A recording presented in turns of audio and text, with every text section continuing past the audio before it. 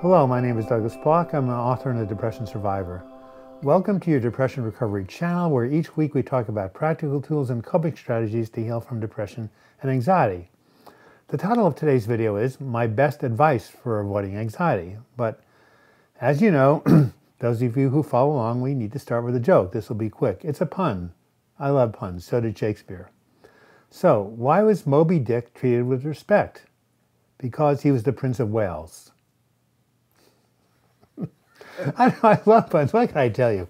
All right, let's get back to something serious here. Best advice for avoiding anxiety. You know, 55 million Americans have anxiety. That's a lot of people, you know, and about 28 million people have depression. What is that, 73 million? That's like 1 out of 4 people is a little bit nuts.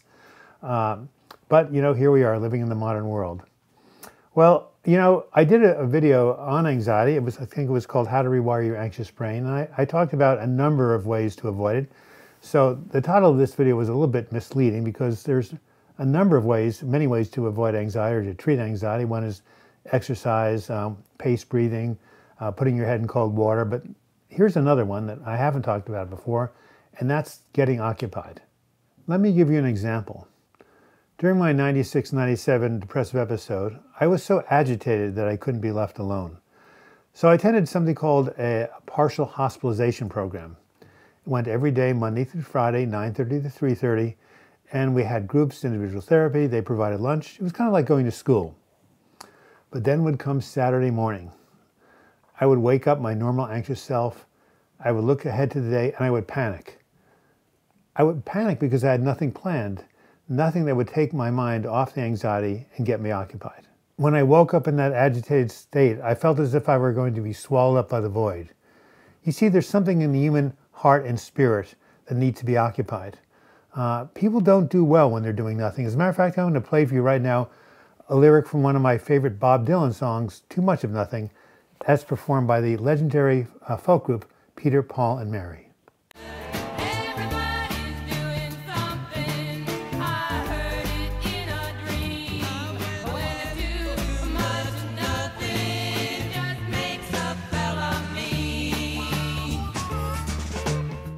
Too much of nothing doesn't just make fellows mean, it makes them bored, anxious, and depressed.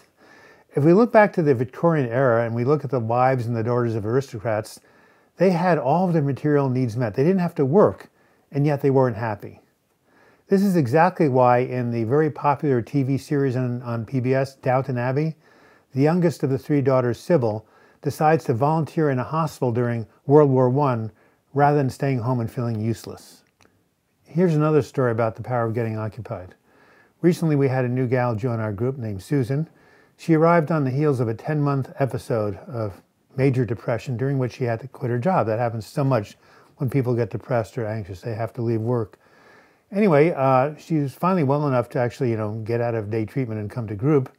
But initially, her daily routine went like this. She would take her daughter, drop her off to school, and then she would go home and spend the whole day at home being anxious and ruminating. She said things like, what am I going to do? I've got all day long with nothing to do. I have all this time on my hands. I used to be a really successful computer programmer, and how did I get into this mess, and how am I ever going to get out?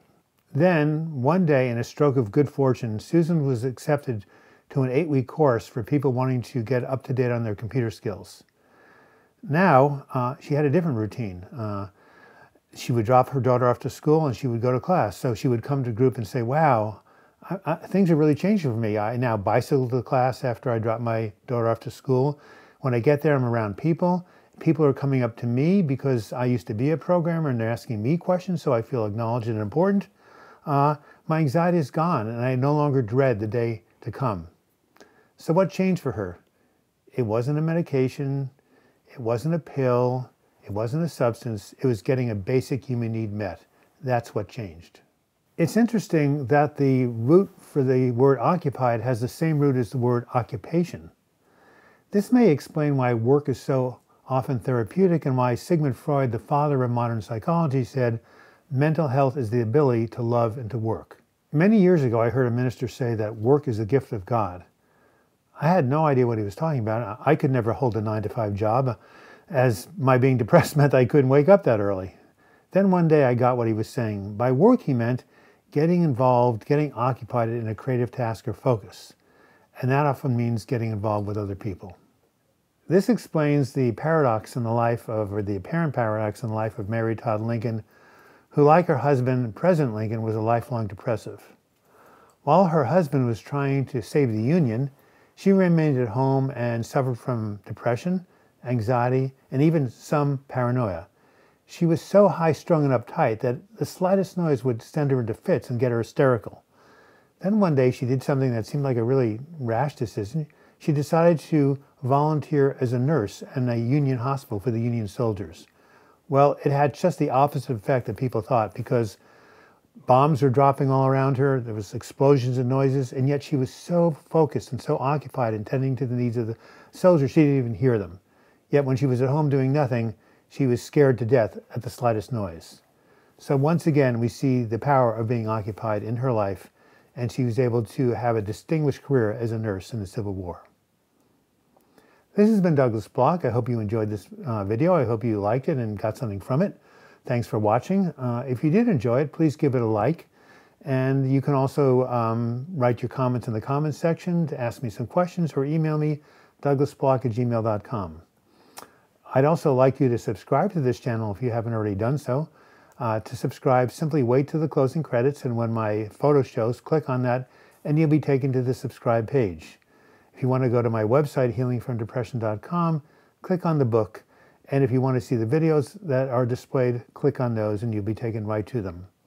And until we meet again, I wish you the best in staying occupied and feeling well and healthy and at peace. Thank you.